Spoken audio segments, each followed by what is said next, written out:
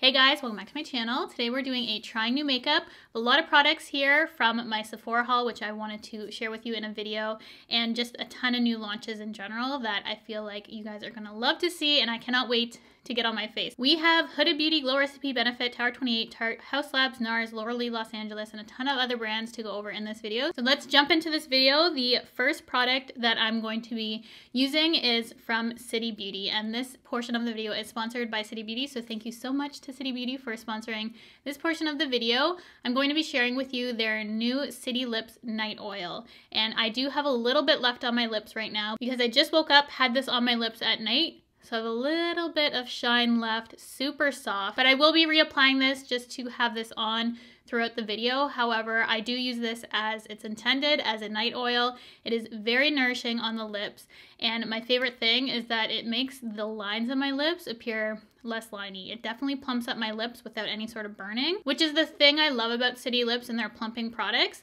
It's the same with this night oil. If you've ever tried their glosses, this isn't going to sting your lips, but it's going to provide some plumping to the lips to just make them look more youthful. The City Lips Night Oil nourishes, exfoliates, and plumps the look of lips overnight. Directions for this: quite simple. Just before bed, apply a generous amount to clean dry lips as the last step in your evening skincare routine. There's a bunch of really great ingredients in this, like portulaca pilosa extract. I hope I'm saying that right. It supports a youthful looking lip shape and contour. Hyaluronic acid spheres deliver deep hydration and a visible plumping look. And plankton and floral extract helps reduce the look of aging lips for a smoother, younger look, which is what I noticed the most. Is my lips are definitely smoother after using this overnight. There's no parabens, mineral oil, phthalates, or sulfates, no capsaicin, cinnamon, menthol, or ginger, cruelty-free, so none of those ingredients that irritate the lips, the burning sensation if you've ever felt those in other lip plumping products. I love the smell of this. It's nice and sweet, which is what I like. The formula of this I think is perfect. It's not too thick or too thin, because I've tried lip oils in the past which have a very thin consistency and those disappear on my lips right away, and if it's too thick I feel like that would be uncomfortable for at night. So this is the perfect kind of in between where it's enough on my lips to see it in the morning when I wake up. It helps smooth out my lips. I don't feel like it's as chapped in the inner part of my lip as it has been in the past. I feel like it's really done a great job at smoothing out my lips, plumping them up. The lines appear less noticeable in my lips. I especially notice it on my bottom lip. The applicator is really nice too, because if you saw in the application, I can kind of put my lips together and it gets both my upper and lower lip at the same time. So it's really quick and easy. Plus it comes to a nice taper where I can get the contour of my lip and make sure I get it all the way on my lips. In the morning when I wake up, my lips definitely feel less chapped, more smooth, and I feel like I don't need the lip treatments I typically need throughout the day, which is the #1 benefit for this. If I don't have to keep reapplying stuff throughout the day, it's keeping my lips nice and smooth, which I really, really appreciate. So I think you guys are gonna absolutely love this. I do have a coupon code with City Beauty. If you see it on the screen, I'll put it there, as well as in the description box for you to go check out. I'll have it linked as well for easy access. So definitely check out my link, use the code to save some money if you're going to check this out. Thank you so much to City Beauty for sponsoring this portion of the video. And I'm going to now jump into all the other products that we have to do, because there is a lot. The first product we're starting off with is the eyes. I do have my eyebrows and base done, so I'll have everything else linked below in case you're curious. We have one of the new Huda Beauty Matte Obsessions palettes. This is the Warm Matte Obsessions, which you probably could guess I would pick up this one because I live in these colors, especially since I've lightened and warmed up my hair. I just love these kind of tones, but there is a cool one if you are interested in more cool tones. We're going to be playing around with this today. We have a couple cream shades in the palette, which you can use as eyeliners or bases, and then a bunch of other beautiful matte tones that we're just going to play around with and see what we can do. I know a lot of you love when I do a deep brown smoky eye, and I feel like I haven't done that in a while, so I think maybe we'll do something like that today. I'm going to start off with my crease color. We're going to go in with this shade first. I've always been a really big fan of the Huda Beauty matte formula. Even the very first palette she came out with, which I believe she changed the formula after that because people didn't like it, I really liked all the variations she's done. So this is blending out really nicely. Very warm tone. I was trying to go for kind of the mid-range warmth because there is an even warmer tone in here, and I'm going to build it up. Fairly heavy. I did that in a previous look and I've just been really loving full face. It's building up and blending out as I would expect. Really easy to do. I'm also including that toolbox of all my brushes in my videos going forward because I got such good feedback on previous video that I should continue to do that. So thank you so much for letting me know you like that. It does take a little bit more time, but honestly, if you guys find it helpful, I'll continue to do that. So definitely give me feedback like that on things that you want more of or anything that could help you more in my videos because I absolutely take the time to do that for you guys. Taking this shade in the palette, just going to dust it around the edges. I don't typically highlight my brow, but I want to use as many colors as I can. Just further blend out the edges with this shade. Minimal kickback in the pan. They were fairly firmly pressed, actually, these shadows. Now I'm going to take this cream formula just on my finger. We're going to work it onto the lid, and then I'm going to build up the deepest shade in the palette on top. This goes on a lot lighter than I thought it would be. The pigmentation is really nice and even on this shade. Just taking a clean brush, see if this blends out. Try and blend that into our crease shade. That blends in effortlessly. If you have trouble with a smoky eye, this cream is actually really easy to blend in. I thought I might have to get just a middle shade to blend everything in, but that's going in real nicely. So we will be building on top of this just to play around with the colors, but so far I would leave it like that. This is what I would call a mid-tone smoky eye. It can go deeper, but I really love how everything was blending. So now I'm going to go back in with a flat brush and the deepest shade in the palette, see if we can deepen this up even more. And then I might go back into the crease just to play around with some more shades. See the difference between that color and that base? You can definitely go deep with this. I'm just going to do the same steps, blend this out. To further help with the blend, I'm just going to go in with this shade right here, that in the low crease. It's like daytime smoky, nighttime smoky. Now that that's all blended, I'm going to just do the same thing to the other eye. I feel like I haven't gotten this smoky in a very, very long time. That is the eyeshadow done. I really love how it went on. I love how smooth the lid color is. I am having a slight issue in the outer corner just to get that fully blended. So I might go back, try and fix that up after, but I'm like flaking my eyes. It's gross, I know. I need a good eye cream. Let me know what you guys recommend. I feel like I need to balance this look with some bigger eyelashes than I typically go for. So normally I really love a wispy style from Ardell. I'm actually gonna try out the 113s, which are just a little bit longer. Quick curl to my lashes, coat of mascara, and then we're going to pop on the lashes. I'm obsessed. A brown smoky eye has been a long time coming with these warm of tones. I cannot wait to see the finished look. Now we're going to move on to the complexion. We have a ton of new complexion. I'm going to start off by hydrating my face. We have something new from Benefit Cosmetics. This is part of their skincare range. They sent me it all. I've been slowly testing it out because you guys know I'm sensitive. So I'm going to be testing out the Smooth Sip, and this is a lightweight smoothing moisturizer for pores. I was very excited for this. This in the cleansing oil. I love the packaging of this. This is supposed to be a gel moisturizer, and it's definitely that sort of consistency.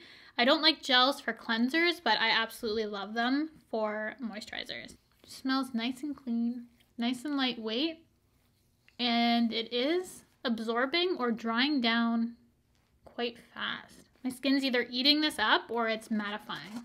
Oh yeah, this will be good underneath makeup too. There's a slight tack to it, but it dried down pretty good on the face. And then I also have this Peter Thomas Roth Instant Firm X No Filter Primer. The results I've seen with this are incredible. I'm just going to test it on my smile lines today. I feel like I can't really try this out too much because I have 3 primers I'm wanting to test out. So we'll have to further test this out in the future, but I'm just taking a little bit, and it says to wait a few minutes. I have a little bit extra, so maybe let's do it by the eyes. How about the forehead? And the 11 too. Let's just put it everywhere we have wrinkles. See how this works. We'll dry within 3 to 7 minutes. Maybe I shouldn't have tested this today. I'm just going to hang out for I guess 7 minutes and then come back and we'll continue on with the face. For this, I'll have to look back at footage and see if it even did anything. It is doing a little bit of pilling, I feel like. Could be reacting to the moisturizer underneath, but we will definitely continue to test this out. I'm going to use it without anything underneath and see how that works. But yeah, I definitely feel like this is definitely a pilling type of product for me. So now I'm just going to go and use the new Glow Recipe strictly in my pore areas and try and see if this smooths stuff out. I did use this the other day and it totally exploded. So So I'm going to see if this can lightly come out. Whoops. It comes out fast, just so you know. So it's a very thin consistency. It doesn't feel like a typical smoothing primer because it is more serum-like, I guess. It's not thick at all. So we're just going to smooth this on my porous areas. And hopefully the foundation goes on nicely over top. This also dries down quite quick. Everything I'm using is drying fast. So we have the Tarte Maracuja Juicy Glow Foundation. This says foundation on it, but online it says skin tint, and I would definitely classify this as a skin tint. I was going to do a full review of this. However, it wasn't my favorite product, and I found other ways to use this, which you need other things to make this look good on my skin. So that's why I don't recommend it, because I need to do a bunch of stuff to make this look good. And it's in the shade 28N, which is light medium neutral. This is quite tan though, so just be warned if you're going to be purchasing this that I do feel like it goes dark. This is a dark shade. That is not a light medium to me. This is tan. It looks tan to me. So I do like to put this on with my fingers, but 100% not a light medium. It is very glowy. This isn't pilling up, so that's good. None of the products are interfering with this. I've been a huge fan of Tarte Complexion in the past. This, for me, hasn't been my favorite. I loved their Rainforest of the Sea foundation. I didn't like their Maracuja clay one. I don't know which one it was. It's the super thick full coverage one because my skin couldn't handle that. Their concealers, their Shape Tape foundation I even thought, but I really love the Rainforest of the Sea. I think they say this goes up to a medium coverage. You can see it's fairly light on my skin. I do feel like I need to use a lot for this to work for me. I did get the mini, thankfully. I didn't go the full size so I could test it out, but it's just not a product that I would recommend. I feel like for the price, I just used too much.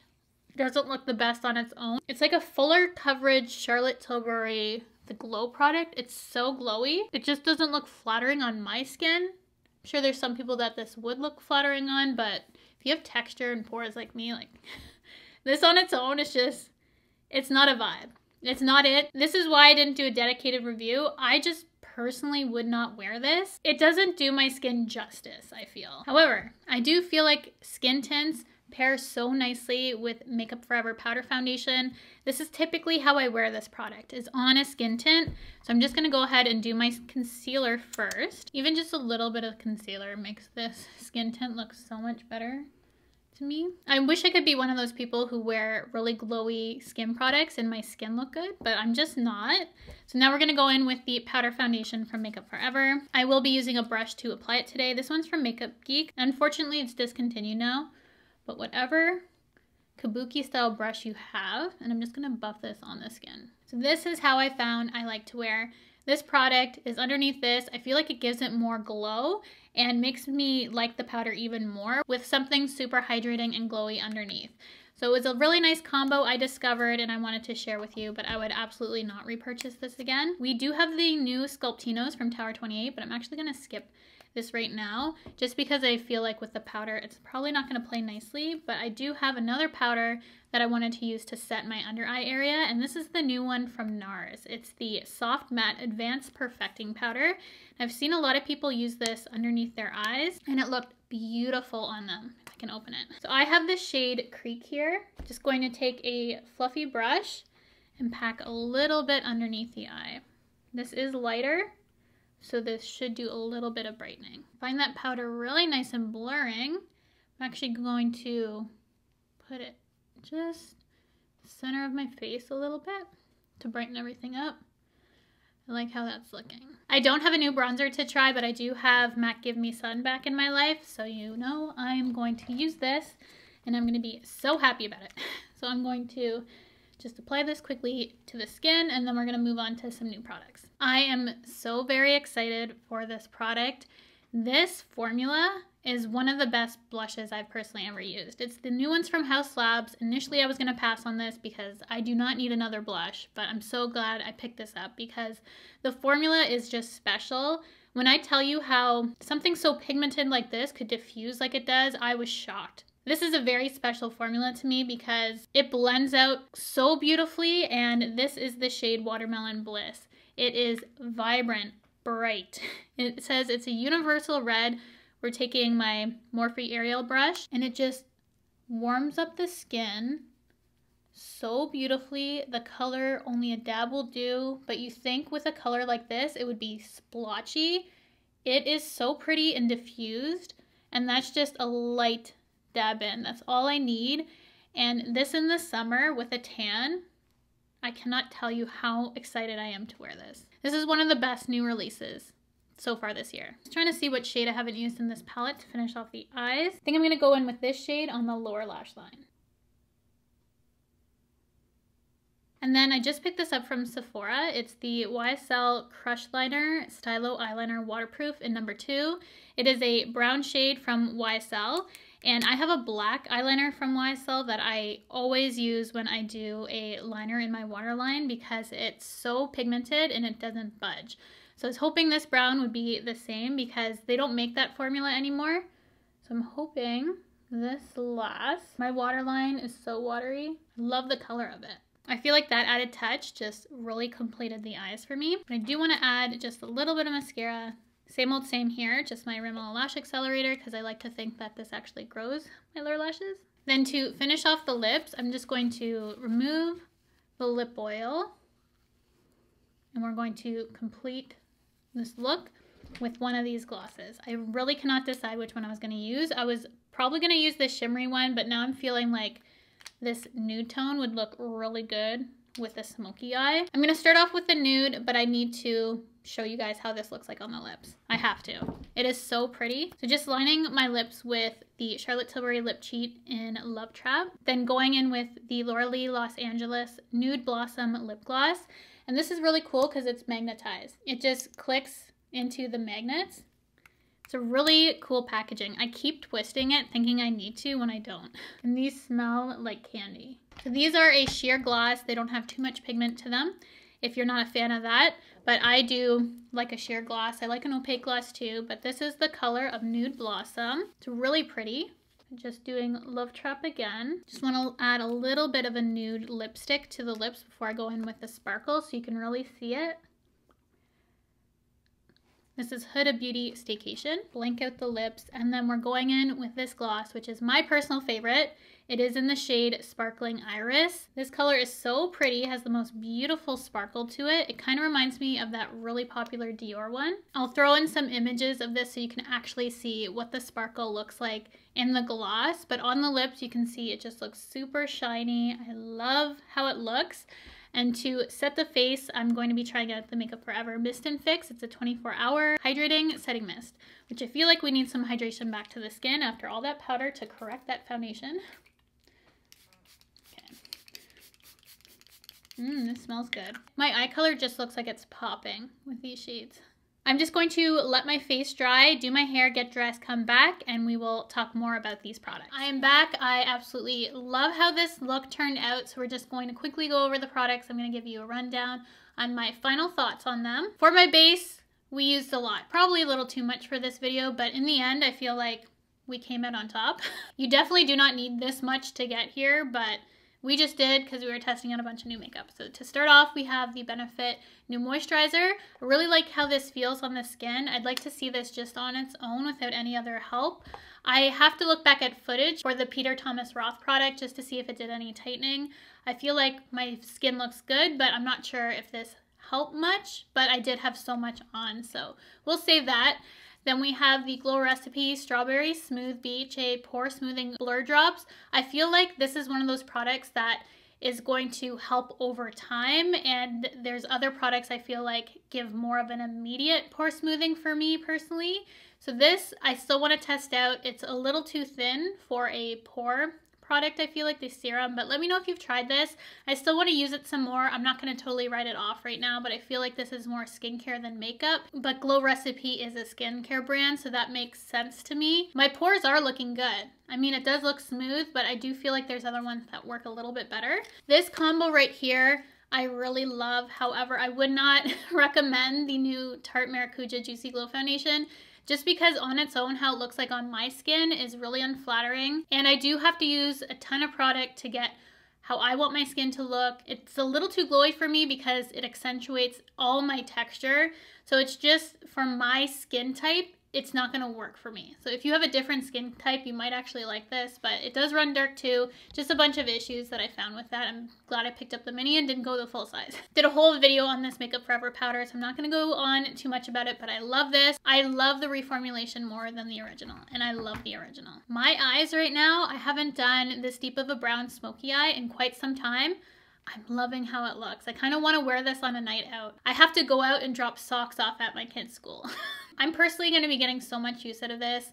I love the formulations, and I love how they included those two creamier type products in here. I really love the dark one as a base. Normally I would have gone for the light one and then did a smoky eyeliner or something like that, but we went full on full smoky eye today, and I love how it turned out. Super easy to blend out. I will keep you updated on this YSL eyeliner to see how it wears in my waterline. Check for a pinned comment or in the description box. I will update you.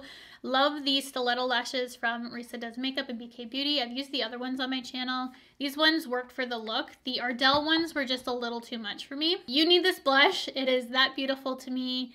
Just pick it up. You'll thank me later. Formula, color, packaging, everything about it is pure perfection. I like how the Makeup Forever mist melted everything in, and it really smells good too.